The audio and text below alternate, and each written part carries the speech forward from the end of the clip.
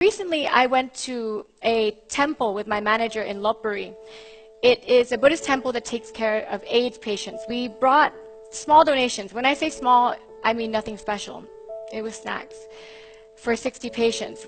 They took me to the terminally ill ward. As I approached the third patient lying in his bed, he was frail, thin. I don't think he's moved in a very long time. He can't pick up a spoon when he's hungry, go to the bathroom when he needs it, or even take a walk on a nice sunny day, things that we take for granted daily.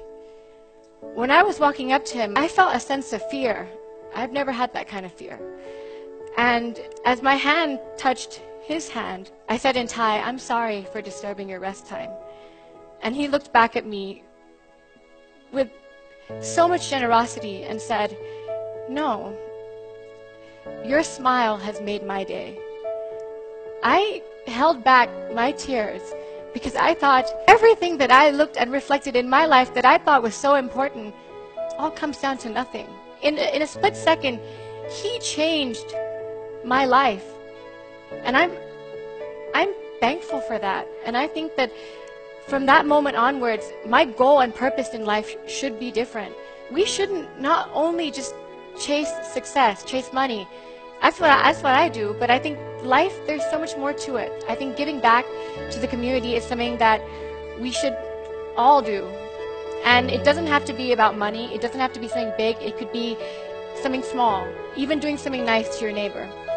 I'm not here to tell you I'm perfect. I'm not a saint, trust me. If you've seen the Thai tabloids, you'd know.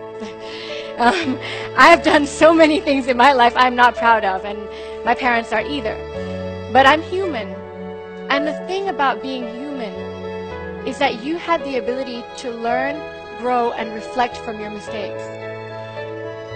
Being human means that every day you have the choice to be compassionate, to be kind to yourself and everyone else around you. So I'll tell you that from today onwards, someone is going to do something to you that will hurt you, that will disappoint you. Someone will embarrass you. It's happened to me a million times.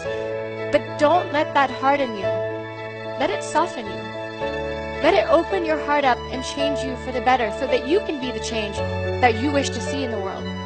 And I'd like to say that I don't know where you all end up in life, but I hope that you find your voice and you make your voice powerful.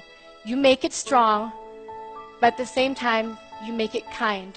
You make it gentle. You have a voice with the intention to listen and let your voice change the world.